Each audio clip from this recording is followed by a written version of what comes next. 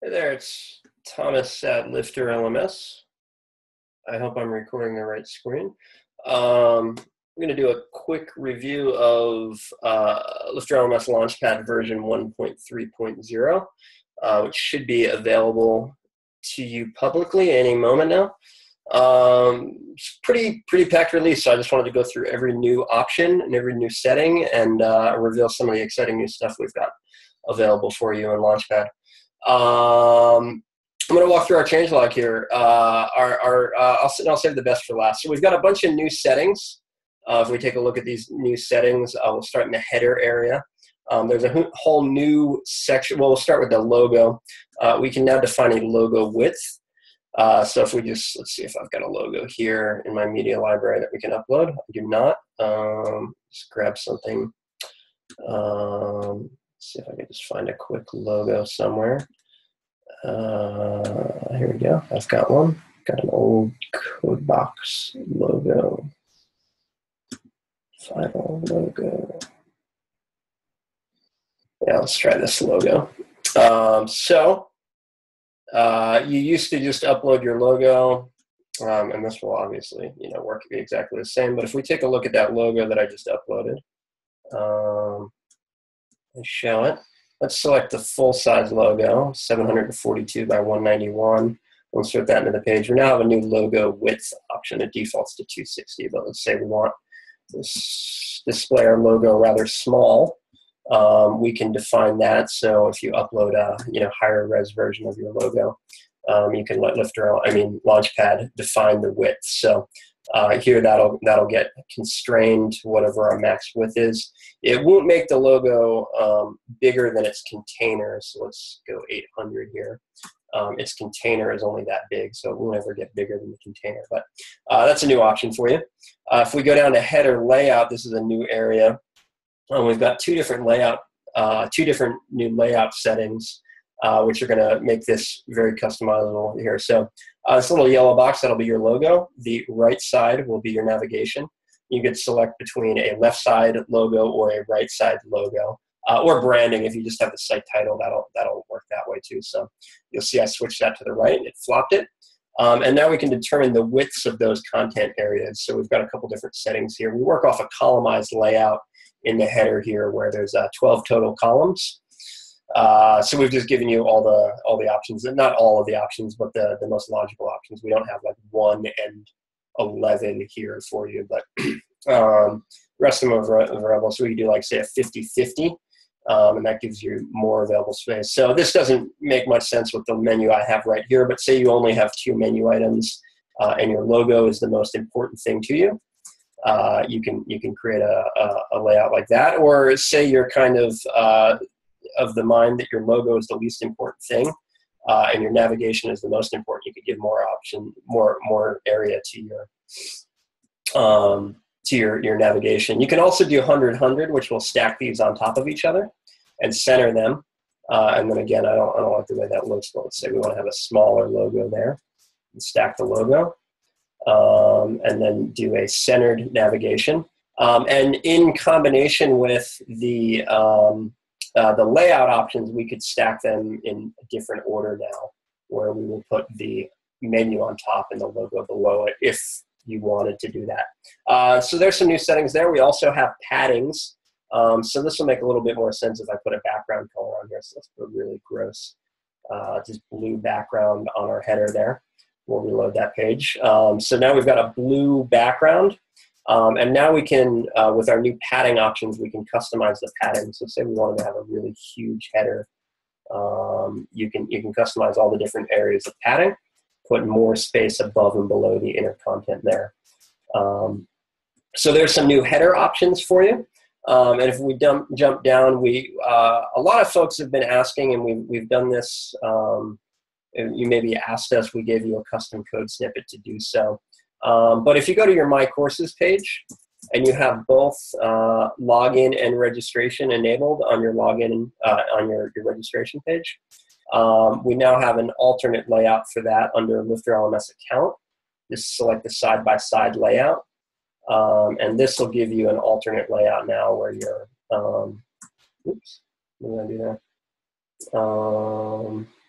login and registration. And I botched that.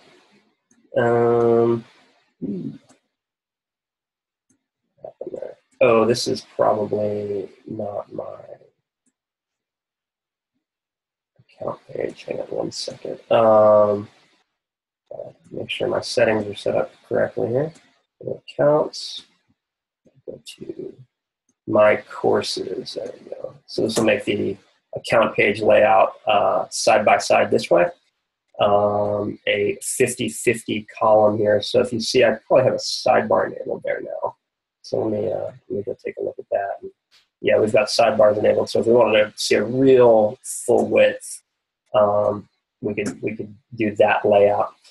So that's a new setting too. While we're over here, another thing people have been asking for is the option to hide the title on singular pages, posts, courses, whatever. So that's what this hide title option will do right here. So we can select that, and then the My Courses will go away there. So you could do that. There's a lot of different custom post types that have this enabled. We're on a page right now, but you could do this for blog posts, courses, lessons, et cetera, et cetera. You just check that box, and that will hide your title. And you could, of course, then put something else in here or whatever if you wanted to. But so that is our a new page setting. Do note, however, let's go look at, say, I don't know if I have a blog post page set up here, but let's go take a look at the blog post really quick. If we're looking at, I don't have one created, but let's just do to set up the sample page there as my posts page. If that layout option, or sorry, that let me get out of this window now so I can edit stuff. That setting will not affect an archive page. So if I decide on this particular post, or sorry, I want to look at the blog post, not the page. If I decide on this page here, I want to hide the Hello World title.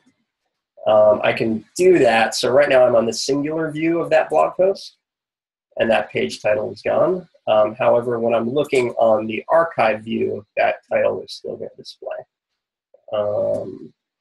And that's true of, like, say, a course too. If you're looking at the course archive, it'll hide it on the singular view, but it will not hide it when you're on the archive view.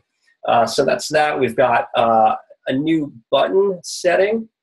So if we're looking at LifterLMS LaunchPad links and buttons, we now have padding options for your default buttons here. So let's go back to that registration page. Slash my courses. Is that where we're at? My courses. That's LifterLMS.com. We want courses. There we go. So these buttons here, we can now control their look and feel using the links and buttons settings. So, we want to, let's just make the background color purple. And if we want them to be really huge, we could make them all, let's say, 30 and 60 padding on the left and right. And now those buttons will get a little bit bigger, and you can control the padding on all sizes. Although these buttons look a little bit weird. We might have a weight thing on this particular button that we want customized. But line height? Well, anyway. So you can control the padding on these now. Although I should probably really figure that out. These buttons look weird. Looks like the bottom padding didn't take, but it did.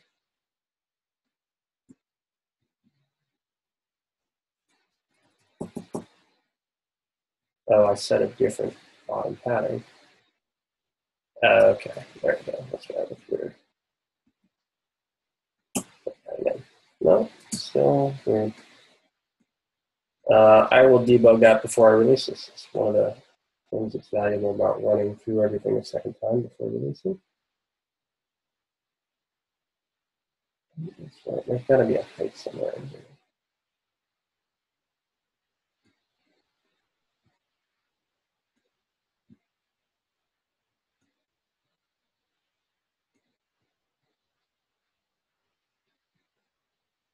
Height, yeah.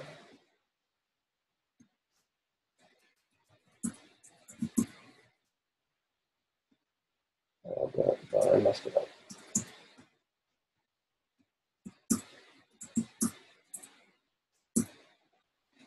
All right, I will fix that. We don't want to be defining the height. So anyway, that's the way it will look after I fix that before I release it. Thanks for bearing with me.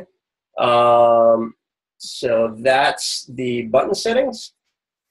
Post layout settings. There's a handful of bug fix. You're welcome to read through all those things if you want. If you're a developer and you've been using any of these three fields, we've fixed a couple issues where some characters, for example, if you're doing this CSS selector, we were improperly encoding this, which is a safety concern for pushing it into the database. But in this particular reason, we want to be able to output that character. So some of those selectors have been optimized in both CSS and JavaScript.